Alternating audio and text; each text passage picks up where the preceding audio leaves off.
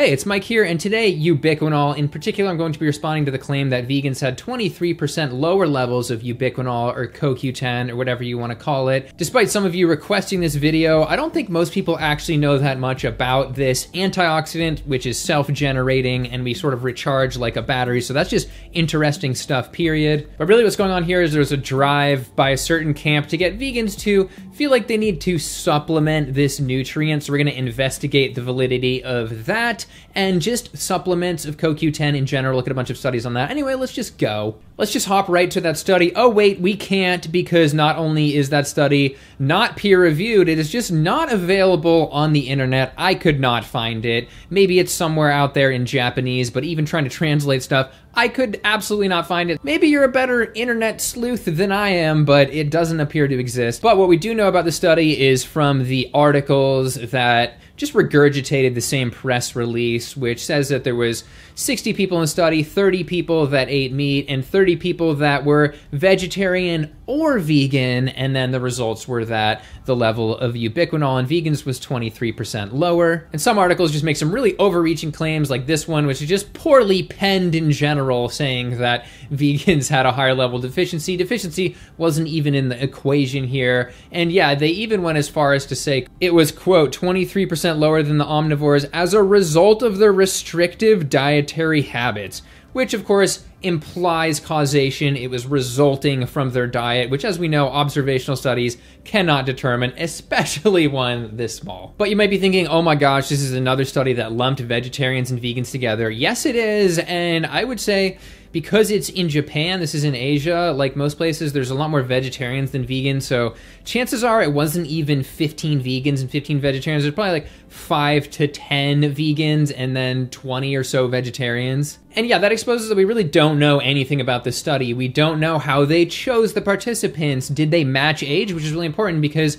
the ubiquinol levels naturally go down as you age. There's so many questions. But one question we can't answer is there perhaps any bias, or just really who did this study? And the result is yes, it is a supplement company that sells CoQ10, and they also appear to have a particular motive to target selling to vegans. Here's from their press release, quote, with AKA Ubiquinol, manufacturers of dietary supplements can serve the growing target group of vegetarians and vegans. At least they're being transparent, but yeah, they want to be selling their ingredient to companies that will target vegans because they know that they buy way more supplements than normal people because they're into health. And of course, there are nutrients like B12 that vegans should be supplementing as well, so it all adds up to that supplement frenzy, feeding frenzy by marketers. Anyway, the huge question here above everything else is, were these findings even statistically significant? Because if they were not, then no claim can even really be made here. So it's time to get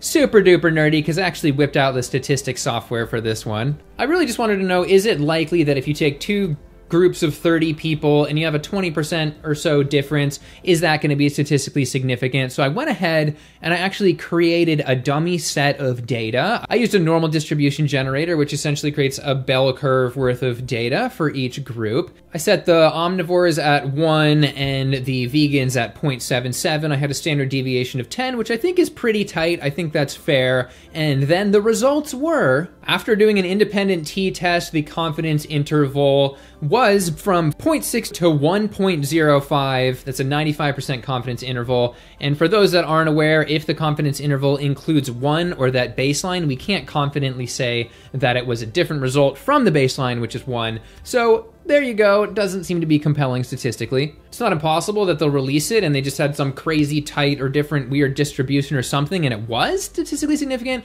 but very unlikely. Maybe that's why the study wasn't public, because of this. Anyway, let's just get to what CoQ10 actually does, because I think it's super interesting. So obviously a lot of antioxidants we eat, like the ones in fruit, and they buffer oxidative stress, which does damage. But with CoQ10, it's a natural thing in our body. Most of it is created in our body, at least we can get it from our diet. And it essentially can be recharged kind of like a battery. And I think this is really cool because I did mention in the past that if you have a lot of chlorophyll in your system, the sunlight can hit that, perform photosynthesis, and then actually recharge that CoQ10 to be used as an antioxidant again, which is awesome. Basically, humans can photosynthesize.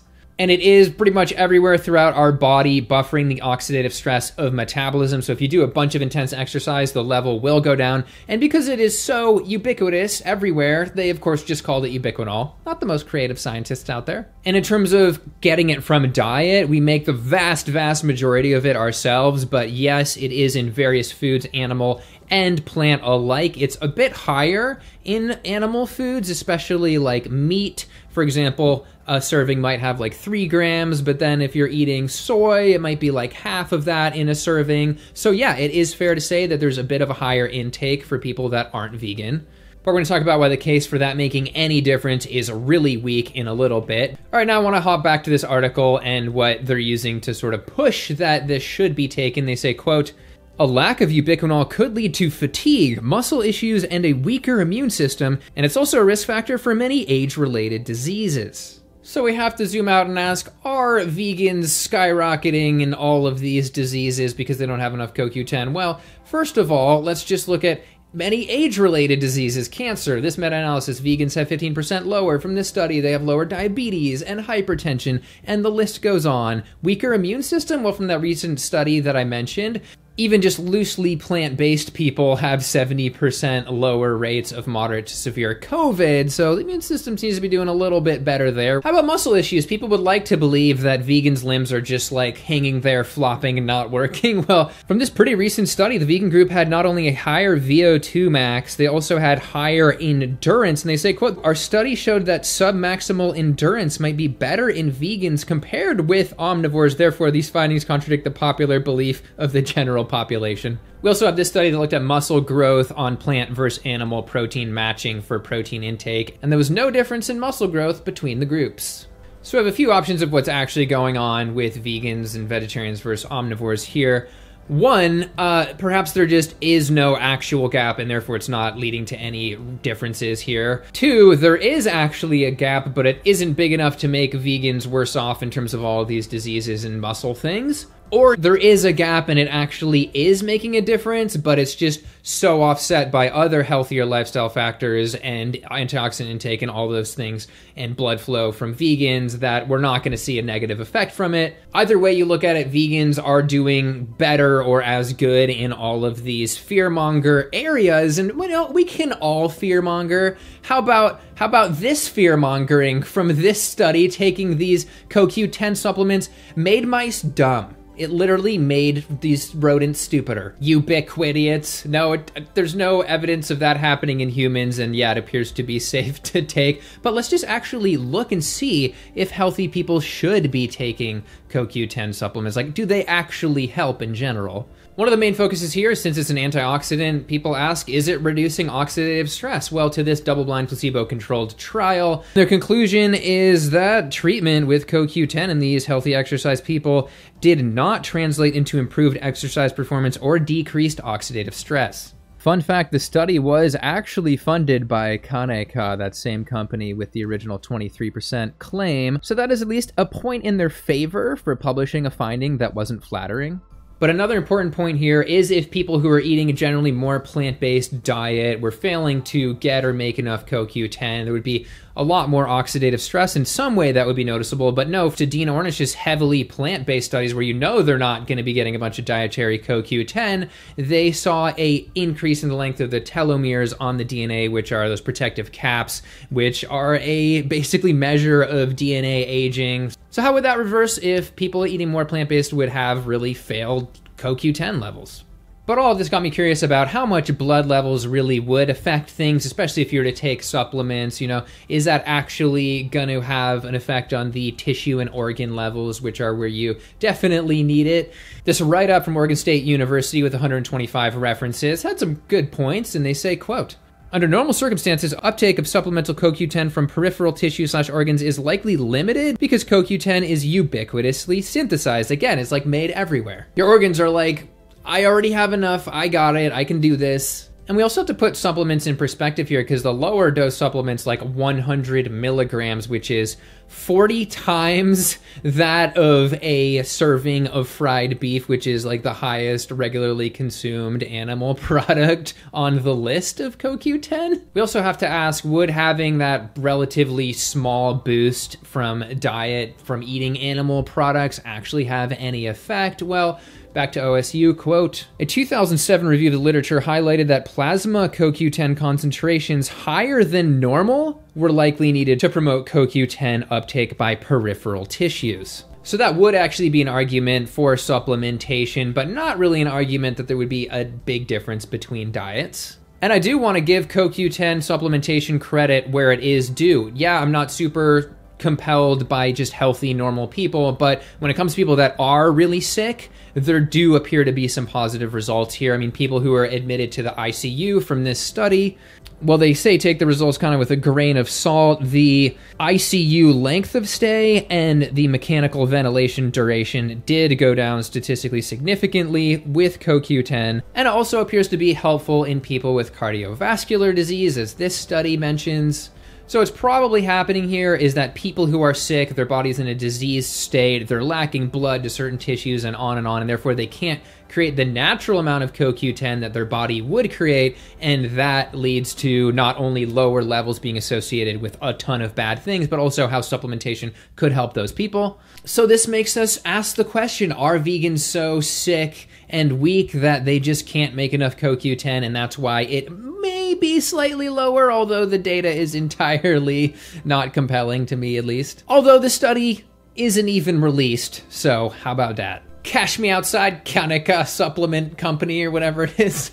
So the nutrient that I see popping up of concern here in terms of making enough CoQ10 is vitamin B6. So we have to ask, perhaps vegans are deficient in this and therefore they can't make enough CoQ10. Well, looking to the studies like this one that I mentioned sometimes out of Switzerland, we can see that, well, the vegetarian group actually did not look pretty good. The vegan group, while not statistically significantly higher, was a little bit higher, but the vegetarians were statistically lower, so that is worth mentioning. And then going to deficiency, again, it's the same trend where the vegans numerically are best off, but statistically they're the same, and then the vegetarians are worse off in terms of deficiency there. So this is actually evidence that in that original 30-person group, the vegetarians could have just been worse off and the vegans could have been fine, but the total result would still be lower. However, I do have to mention there are other studies showing that no, vegetarians did not even have a worse status of B6. This one went into a lot more detail and didn't find a difference. So who knows? We're getting a little long here, but the last plausible theory that I see is totally pulling this one out of my butt, but it's possible that if you have a lower calorie consumption, just because this is an antioxidant that your body makes to offset metabolic oxidative stress, that you would just need to create a little bit less, and therefore your levels might be lower because you need less. Now, vegans and vegetarians tend to eat a little bit less calories. That's totally just a theory. I'd love to see a study on it. Finally, in the end, the main big picture point here is that all of the things that they're trying to scare you about in terms of CoQ10 and why you should supplement, the vegans are doing better in those areas, those age-related diseases, and on and on and on, or they're at least equivalent in terms of things like muscle, but better in terms of endurance from that study I showed you. So looking pretty good. You know, I don't want to go as far as to say that there wouldn't be any benefits for people generally starting to supplement this, whether they're vegan, vegetarian, or eat meat, but it doesn't look like there's gonna be a result if you are healthy already. But if you do have a disease, like half of the people in the US appear to have coronary artery disease, that means that it could probably help you. I don't know. But I'd love to see a larger, actually peer-reviewed, actually published and available study on Western vegans, looking at calorie intake, adjusting for age, and all that good stuff. Anyway, let me know down below what you think about all this. Have you ever tried taking Ubiquinol? Did you notice a difference? I'm curious. Anyway, feel free to like, subscribe, do anything that helps me, because it's appreciated. And thanks for watching. See you next time.